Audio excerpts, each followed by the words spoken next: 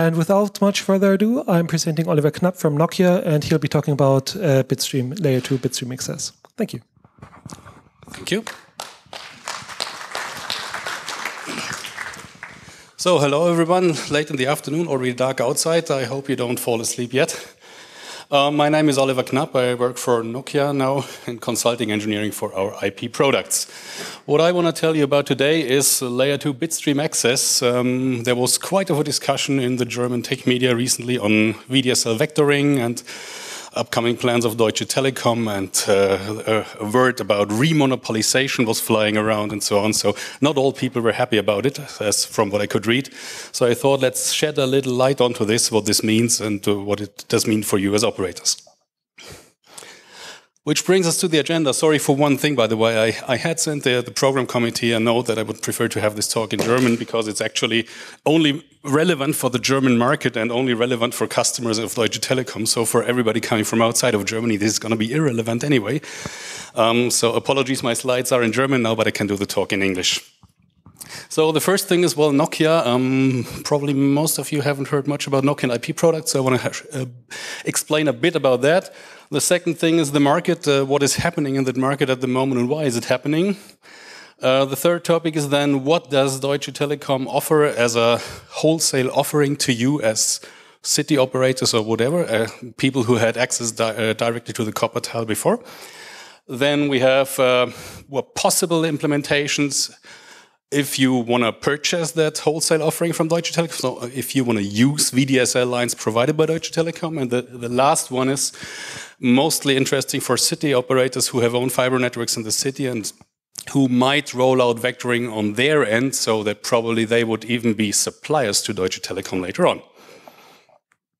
So let's start with the first one, Nokia. You know what is Nokia? It's quite easy. Actually, Alcatel-Lucent, last year when we were here, we're still Alcatel-Lucent. We've been acquired since then in the meantime. It was not a merger, simply Nokia really bought us, including everything. So, well, leave the marketing out. The main thing is what you know from Alcatel-Lucent in optical and IP routing products is now simply Nokia, that's it. It's the same people, it's the same products. Okay, I'll hold this in my hand. And the only thing that really changed is we got new company signs, so the Alcatel signs were put off, Nokia signs were put on. The one thing, if I go around and say I work for Nokia, mobile phones, no, not at the moment at least. What was mobile phones from Nokia has been sold off to Microsoft, and yeah, you probably have noticed that Microsoft also doesn't want to do this anymore. Good. So what does Nokia have to do with Layer 2 Bitstream Access? It's actually quite simple. I mean, we're a network equipment supplier with a really broad palette of technologies. I mean, we do access, we do transport, we do IP and all that stuff. And we are obviously supplier for quite many players in the German market, very large players and also very small players. The other thing is the Layer 2 Bitstream Access is something that is going to happen in the German market, so that's for sure. The German regulator has signed this off recently, so it's now in force, which means our technology simply has to be compatible to that. Quite easy. And obviously we have to provide solutions for both people providing wholesale access to VDSL vectoring lines and also for the other end of the table, for people buying wholesale access of vectoring lines. Nokia itself has been engaged in the so-called NGA forum for quite a long time, the Next Generation Access Forum, which means we were actively participating in the whole specification of the Layer 2 Bitstream Access. The NGA forum was a forum that consisted mostly of small city operators, and also Deutsche Telekom was present in there. So it was a common all-market platform where people discussed how could we make this happen if it comes to far. What do we want to have as standards so that everybody has an aim to target on? If the market develops that far in technology, how is this going to fly? Since the regulator is discussing this and it's getting more concrete, obviously we as Nokia get a lot of questions from customers to that subject because they now have to live with it on the one or the other variant. So we had to do a reference implementation on our end, which means, well, I had to get into it myself quite deeply. So, what are we talking about here? I mean, Nokia is a pure technology supplier. We don't do any politics as far as we can avoid it. We like all of our customers. There is no unimportant customers for us. And I want to have a clear focus here on technology and not on politics and not on lawyer things here, because there has been a lot of lawyer things ongoing in the whole Layer 2 Bitstream discussion. On the other hand, in order to understand why this is all happening in the market and why is it happening that way, we also have to look a bit on the market here. So that's a little bit where we have to get outside of the field of technology. A generic principle here is, as far as possible, I want to be vendor and also carrier neutral as far as it's possible. Well, I've left out CLI on our nodes as well, and obviously I can't tell you how this could possibly work on Juniper nodes. I would expect that all major vendors can handle this in a similar way. This is a Nokia view. Obviously, if you want to hear how the other vendors do it, well, you need to ask them, but I'm pretty sure they will do it in a similar way. The other thing is, well, whether we like it or not, Deutsche Telekom is very, very likely to be a dominant player in the market of wholesale offerings for VDSL vectoring. So whilst I wouldn't have liked to look on single offerings here, this is a regulated offering, which is public anyway. And if it's so dominant in the market, then I think we should have a look into more details, as this is very, very likely what most of the smaller operators will have to purchase in the future. The last thing, we have NDAs with our customers and we maintain some level of privacy here. So I cannot give you any insider infos on how the one or the other operator does this actually in their network. In the special case of Deutsche Telekom, I even can't do it because I don't work in the team that handles Deutsche Telekom within the Nokia company. So all the content of this presentation here is based on public information. You can all download these papers from the German ministries, from the German regulator, whatever. So there is definitely no trade secrets in here. Layer 2 Bitstream access and the market. What did happen here? The funny thing is our government had good ideas. Already in 2009, wherever, they had a broadband strategy of the German federal government, which said until at latest end of 2010, we should have powerful broadband connections everywhere in Germany. And until the end of 2014, you notice this has already passed, 75% of the households should have access to at least 50 megabits per second. And the big goal is to have that available everywhere as soon as possible. So this was the broadband strategy until 2014. What came afterwards was the digital agenda, 2014 to 17. This is available from the German Ministry of Industry. The goal now is to get with an efficient technology mix, and this is where it becomes interesting,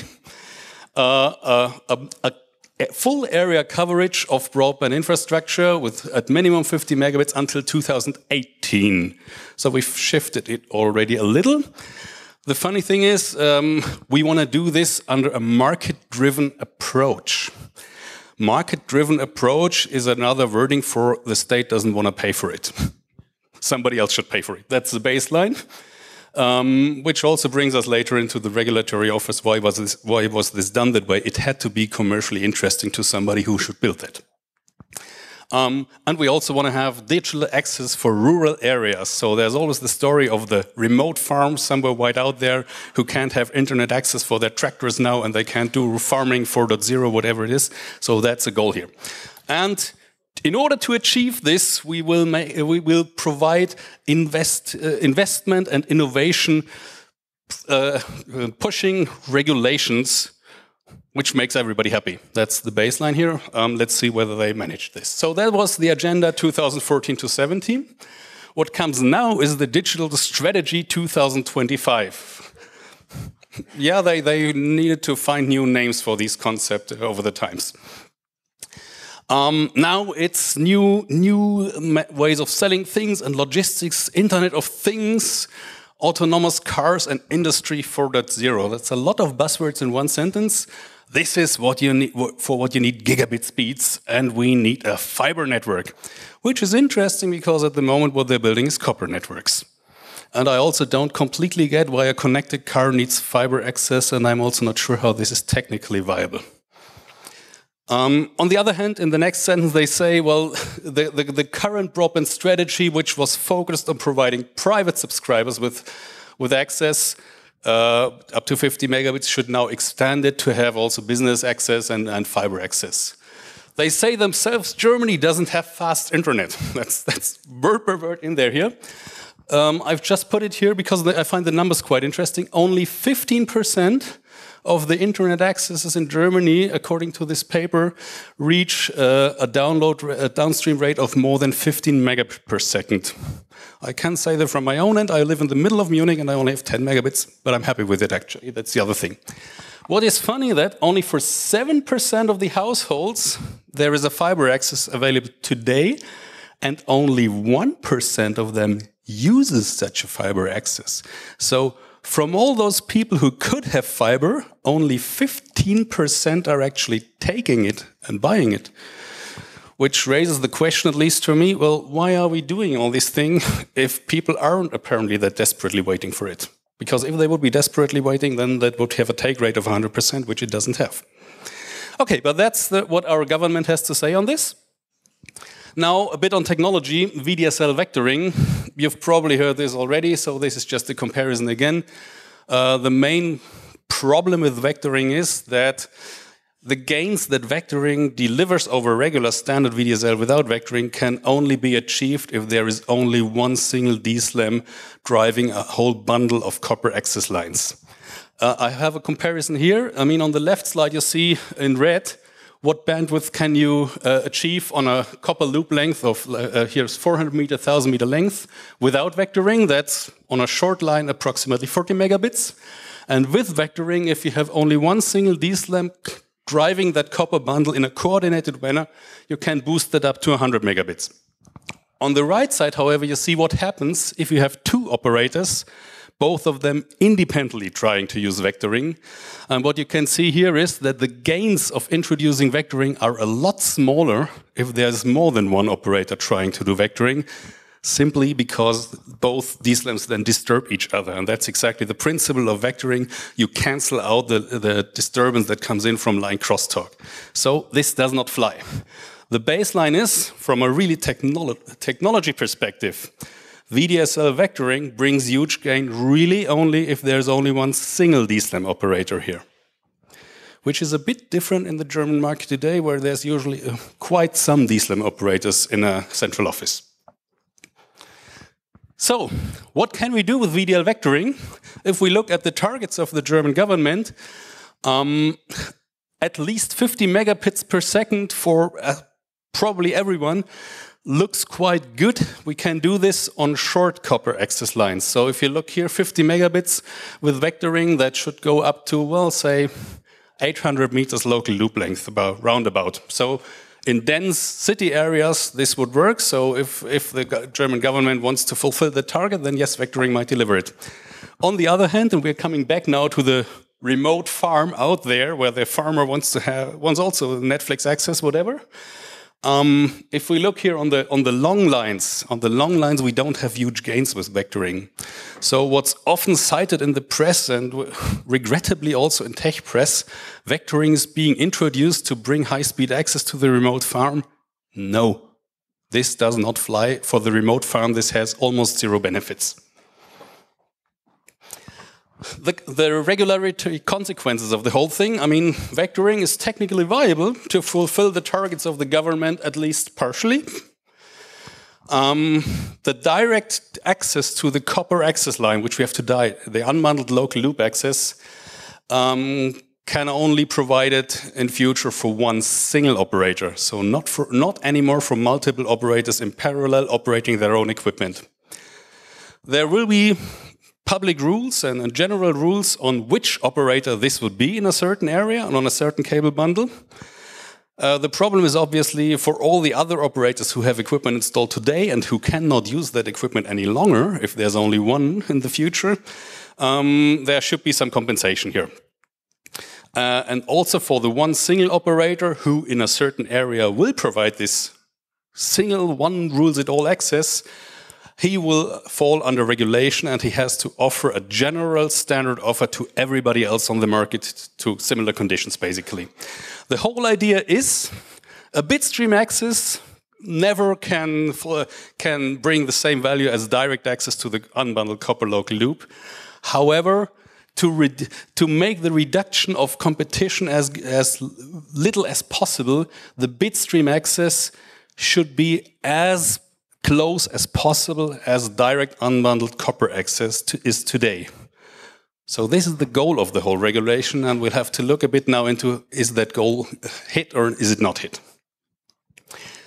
Another thing which goes through the press quite often, and only was recently again on a news ticker, so, well, all the operators have to decommission their ADSL and SDSL DSLAM equipment.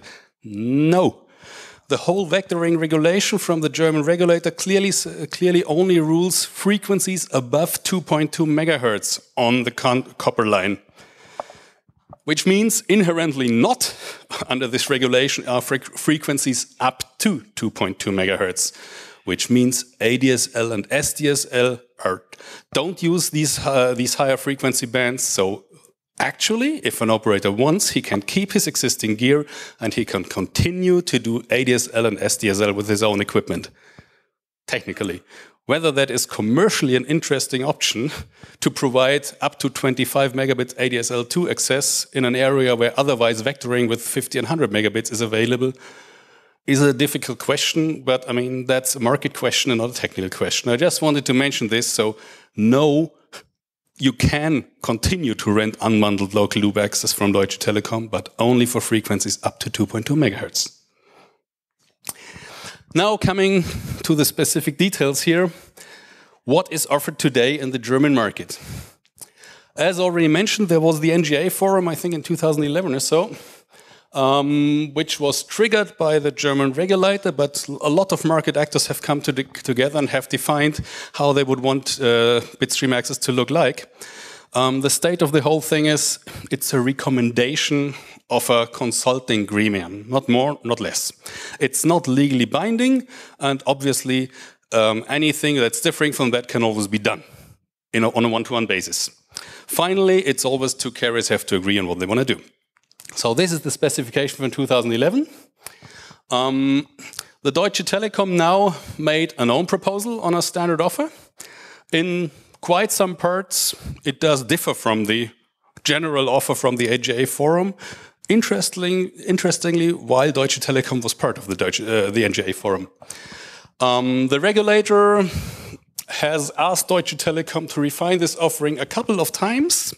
Then some courts have asked to refine it. Then the EU Commission has forced to refine it.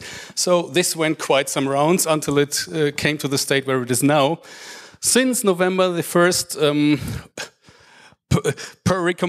per statement from the German regulator, this is now in force. At least until the next round of legal complications comes in. There is no warranty for anyone on the market that this status as of now will continue to exist. If EU Commission kicks in again, it might change again. Whatever it is, I mean, this is the status as of today. All the documents should in principle be available on the website of the German regulator. I'm saying in principle, I found it hugely difficult to locate the respective documents because they're not really well sorted. How does the wholesale offering of Deutsche Telekom look like? If we look at the network structure, and this is also public information, then finally we have out there about 300,000 KVZ Knotenverzweige or street cabinets. These terminate today into about 8,000 Hauptverteiler, central offices. What then comes as the next layer of aggregation is 900 layer-2 bitstream access BNG locations, or the so-called CO900. And what you can get already today is L2TP from Deutsche Telekom as a wholesale product, where you need to take the traffic in 73 IP BSA locations. So from 300,000, you have different levels of aggregation. The utmost level to 73, what we are talking about here now is the CO900.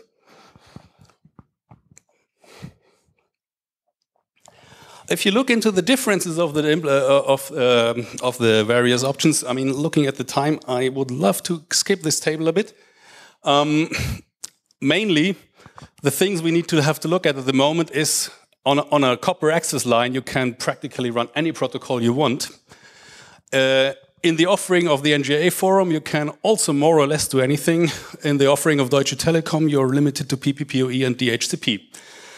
And also there is a VLAN tag at a handover interface. I'll give you a drawing later on, which doesn't apply at all for unbundled copper, which has to be negotiated between the operators in the NGA proposal, and which is dynamic in the Deutsche Telekom proposal. Other properties of the Deutsche Telekom offer, I mean, there is some investment protections for other operators who had bought own DSLAM gear, so that's compensated in a standardized way. One thing here is the access onto the copper local line and the aggregation are only available as a bundle and not separately. You cannot take over the traffic at one of these 8,000 central office locations where you would probably already have equipment today. That's impossible. You can either go to all 300,000 street cabinets or to the CO900. The price of the Bitstream line is depending on the bandwidth that is provided, which is independent if you have unbundled copper. And there is de facto a volume-dependent pricing for this wholesale offering, which might contradict a bit with the flat rates that end customers expect in the market. And the last thing, yes, you don't have direct access on the DSLAM to do troubleshooting and to see where something fails, if it fails. If you want to take layer 2 wholesale access from Deutsche Telekom, what do you do? How does this look like? The subscriber traffic at the U interface, that's basically your wall socket for your DSL router at home. You can either have untagged traffic or single VLAN tagged traffic. On the other end of the thing, where it comes out of Deutsche Telekom's network, is the so-called A10 NSP interface. That's the handover interface. I couldn't figure what that abbreviation means. I really tried, but I couldn't figure it. It comes from the broadband forum. No idea what it means in long text. On that A10 NSP interface, which is one physical interface, you get the traffic with one additional VLAN, one VLAN per subscriber line. So you can, it's an N2-1 bundling, and actually it's all quite easy because each VLAN tag goes to a separate subscriber. The outer VLAN tag is also identical for all customer tags. Clear? That's it. The question is, how do you get that SVLAN tag, the number of the VLAN tag? Answer, it's assigned dynamically, and it can and will change with each DSL line resync. So there is no database where you could say this customer gets VLAN tag 123 and this customer gets 456. But each time the DSL line resyncs, you get a different VLAN tag. So how do you then know which customer it is? Quite easy. If the customer sends PPP or EOE or DHCP, then in the options or in the relay agents, you get the line ID. So you can take this out on your BNG and then you can identify the customer again. So what does a wholesale taker need to do? He needs to be able to accept the dynamical VLAN tag without any pre-configuration. And he needs to look at the relay agent fields in order to identify his customers. The next thing is he needs to do rate limiting, because there's at the moment two products here. There's VDSL 50 and VDSL 100 megabits. Technically, Deutsche Telekom always syncs the DSL line with the maximum capacity that's there. But if it syncs with 100 megabit and you only ordered 50, then you have to enforce it down to 50. Otherwise, you pay a 10,000 euro fine. So you need to do some rate limiting to what you've actually ordered, or to the actual line speed that's reported to you in the relay tag if the delivered line speed is slower than the ordered line speed. So you need a bit of logic here. How do you do private subscriber access here? Well, that's easy because private subscribers are actually always layer 3 IP services, be it high-speed internet or voice over IP. You can do both based on PPPoE or with IP over Ethernet and DHCP. You can do this. You identify your customer with the relay tags. It's all cool. Or you can also use the PPPoE username if you want. That's a question of whether you want the user to be mobile. Can he roam with his identity or not? How do you do the same thing for voice over IP? Well, if you use the same VLAN as you use for high-speed internet, then you don't have to do anything because it's the same routing instance. And if it's a different VLAN, also no problem. If you do PPPoE or DHCP, again, you get the tags, all cool. One thing to note, there is no multicast replication in the wholesale offering. So if you have linear TV based on multicast, you have to replicate the multicast before you hand it over to Deutsche Telekom. This is also a bit different from the NGA forum specification where it would be replicated in the DSLAM. It means if 5 people are watching the same TV program, you have to transport the traffic 5 times. On the other hand, linear TV, I mean, most of you will know Netflix and Amazon Prime, whatever, so linear TV might not be the most relevant topic anymore. If you want to do business services on layer 3, what do you do? Well, if you also use PPPoE or DHCP, you have no problem at all. You do the same thing as what you would do for a private subscriber. But if you want to use static IPs, so no DHCP, or direct IPoE without DHCP here, what do you do? The problem is you get the traffic, yes, you get the handover interface, they send you the traffic with some VLAN tag, but you can't identify your customer anymore because you can identify the customer only with the relay tag, which means you need DHCP to have a relay tag at all. So this does not fly. If you neither use PPPoE nor DHCP for a business customer access, you cannot use this product, because you can never figure the relation between the random VLAN tag and the actual customer ID. So, next thing, if you want to do business customer access on layer 2, what do you do then? Not all business customer access is based on layer 3. I mean, you could have a simple interconnection between 2 sites of a customer within a city, and you can't force him to use IP, actually. He can also transport whatever traffic over Ethernet. There is significant demand for layer 2 transport services based on Ethernet on the market.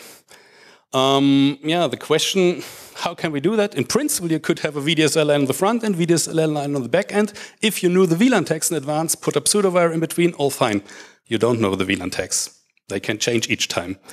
So with the wholesale offering from Deutsche Telekom at this spec, you can't directly produce this because you don't have a warranty that you will ever have a PPPoE or DHCP relay tag in the whole traffic. You get the traffic, but you can't identify the customer. How can you get around this? What you could do, you could actually run PPPoE and not IPCP on top of it, but something like BCP, so Bridge Control Protocol. You would again have relay tags and all this stuff, but I wouldn't know that there is any BNG which could terminate this. I mean, it's defined in terms of protocols, but we don't do it. I don't know whether the competitors do it, and I also don't know whether there's end devices out there which could do that. So how do you want to terminate this? The other option is layer 3 service. You could tunnel the whole thing. So you take the layer 2 traffic on customer, put it into GRE or VXLAN or the tunnel protocol of your choice. Then you have an outer encapsulated connection, which then can again use PPPoE or DHCP, all fine. You get your line ID, you can manage the customer. But of course, your MTU gets smaller, you have more overhead in here. What do you do if you need to fragment and reassemble packets and so on? So this is a bit difficult here.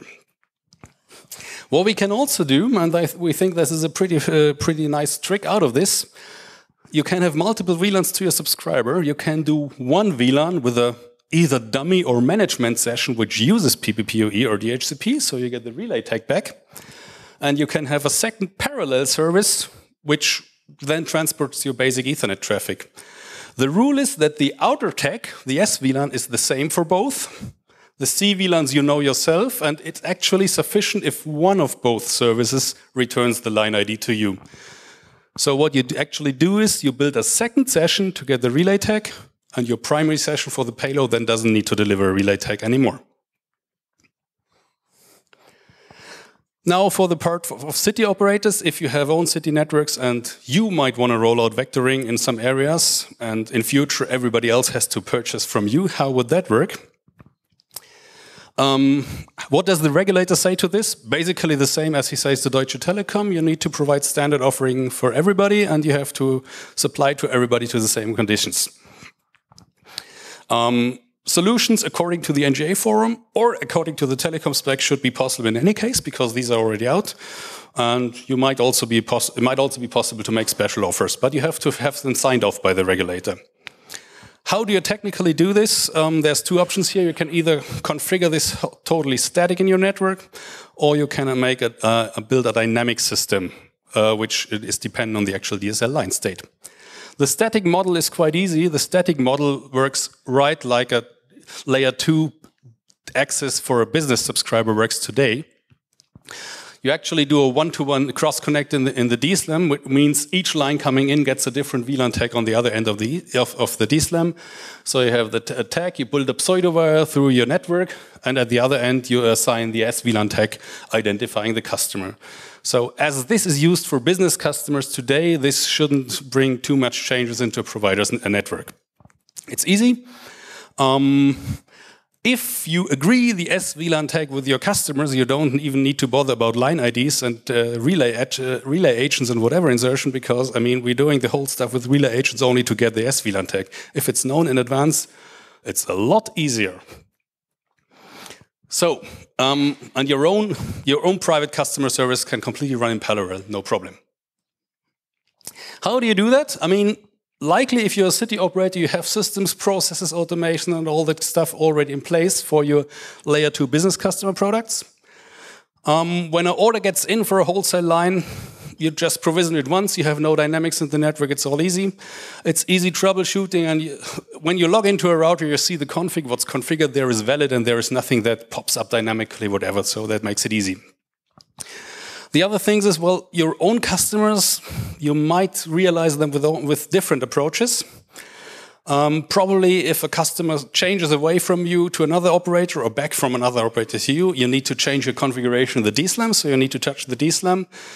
And, well, you have a quite high number of network elements you have to touch for each wholesale line. Given that wholesale access lines tend to have to be cheap, you don't want to have to touch main network elements if you want to sell them off.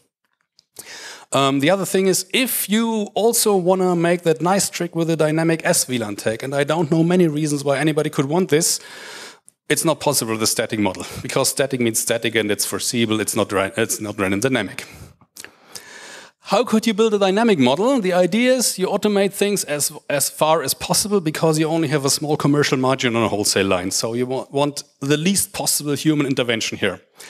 You do a generic base configuration for all possible network elements out there, and you don't touch it anymore if an order comes in.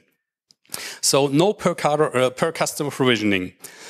Your own customers, you provision them exactly the same way as wholesale customers, because you don't want to touch your network elements. So the access always looks identical, even for your own customers. Afterwards, you only have database entries where you decide, this is a wholesale customer, this is my own customer, and if it's a wholesale customer, to whom do I have to hand him over? The actual transport path in the network, it would then not be persistent, but it would exist only while the DSL line is actually in sync out there. So when the modem synchronizes, some nice magic builds the path through your network. And once the DSL line loses sync and the customer switches off his modem, all the configs are automatically removed again. So you can never have any remainders of old configs in your network, because it's all done automatically. How do you do that? A DSLAM speaks a protocol named ANCP, the Access Node Control Protocol, where it sends the port status to appear. It says exactly port 111 up, sync rate, blah, blah, blah, port 111 down, and also line IDs and blah, blah, blah. So you need to terminate it somewhere. There's two options again. You can either terminate it directly on your BNG if your BNG supports this, meaning BNG speaks ANCP. You get your parameters for the subscriber setup from radios, so also own subscriber or hand it off to somebody else. You don't need any external systems, obviously, but you're a bit dependent on what your BNG can do or cannot do, and on how quick your vendor is to implement anything you need but he can't do today. The option 2 is you use an external system or OSS. So you basically run an ANCP daemon on a standalone router, standalone system listening to that. You can have any database of your choice where you have your subscriber parameters. And then you have some, well, template-based automatic configuration you're pushing into your network at the moment the DSL line syncs. And which also removes it after all. I'm tempted to say, to throw in another buzzword, this is an SDN-like approach. So you have a big database and you do automated provisioning when something happens, you trigger it, blah, blah, blah. Good, so how does that look like? Last thing, dynamic model. You have the DSLAM speaking ANCP to your OSS. You have the big database with the customer data. And what you then do, if a port comes up, you trigger the automatic building of these pseudo-wires, either to your own service creation platform or to the handover interface. And again, you assign an SVLAN per customer. How do we have to look at that here? Well, the network elements only have to provision once for all. Only database entries are things you need to do if you get a new order coming in. And if you have really a mass market business, if you expect lots of wholesale DSL customers, then this might be the suitable model because it's the least amount of work for you per order. On the other hand, your systems, processes, automation probably needs to be developed fresh from scratch. You have a high dynamic in your network. The status of a network element on a service configuration can change anytime, and what you see in CLI might only be half of the truth because the rest has been shot in from the side dynamically. Which might lead to probably comparably complex troubleshooting procedure. There's lots of dependencies in an end-to-end line and lots of gears need to turn into each other. On the other hand, if you really want to play the same thing here and want to assign dynamic VLAN tags, not predictable VLAN tags to your customers, then this is the way to go because this is the only way you can do this. Actually, that's it. I would be open for questions if time permits. If time does not permit, we have put a demo on our booth. I've brought a complete small city carrier with me, including DSLAM aggregation, BNG, and then some CPEs. So if you want to have a look at it, be invited.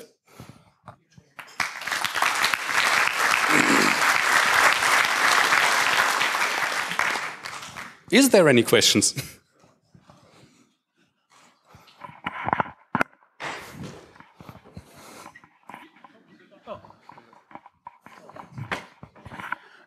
There's one thing.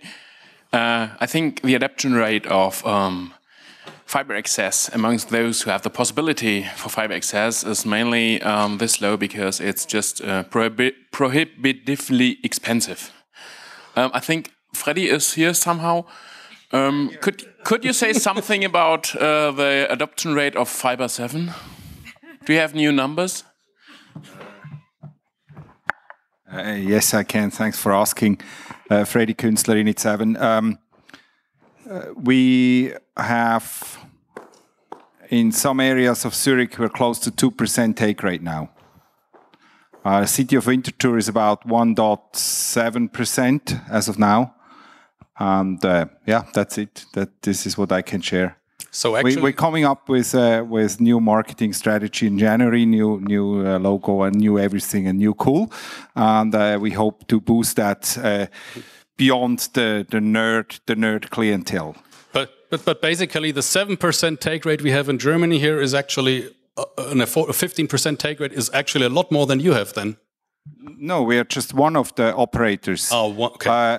I mean, if we look in EWZ in Zurich, the utility operator in Zurich, they claim, well, they don't claim anything, but or actually they're beyond below business plan. No. Let me explain.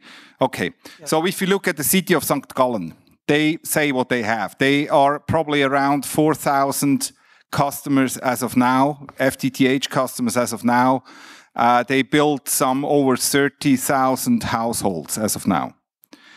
But this is only the utility. If we look at the incumbent, our favorite enemy, they are way beyond the figures of the utility. So I think Zurich has probably some areas which have 15% take rate of the utility, and supposedly plus 50% of the potential taken by Swisscom. But there are still areas in Zurich where there is no fiber yet, and almost every city has still white spots in the landscape. Except I think of Lucerne, the city of Lucerne in the central Switzerland. Most cities are not yet built fully. So okay, but from your experience in those areas which are built out, the take rate is higher than the 15% we see in the overall German market. Yeah, because Swisscom is now, well, they aim to shut down the PSTN by the end of the year. By the end of the year 17, they will greatly fail, in my opinion, but that's another story. And therefore, they are forcing people, they're forcing their laggards and their end customers to migrate their systems, and they try also to increase the ARPU, but that's another story. Okay. Thanks, Freddie. Any other questions? Sure.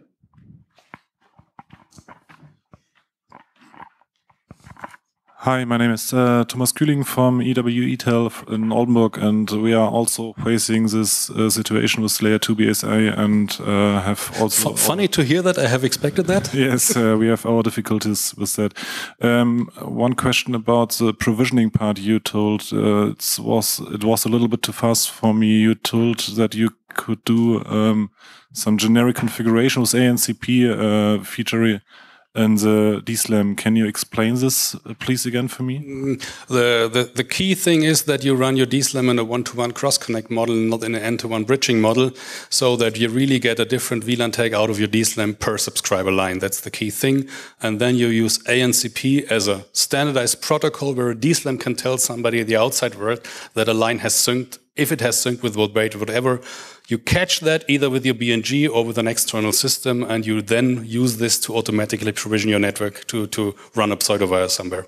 Okay, so you have still some per customer configurations on the ports itself, for example, No. line ID or an you do one generic standard configuration for every DSLAM you set up somewhere.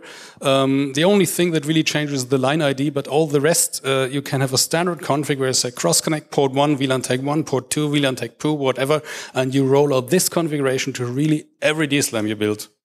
Okay. Just the line IDs are inserted once and for good, and if a customer moves over from A-Straße to B-Straße, then he gets a new line ID because the copper going to that building has a different line ID. Okay, sounds interesting. Maybe we can take that topic in the demo you have here. Drop by. I'm happy to invite you. Okay, thanks. Any other questions? Okay, thank you very much.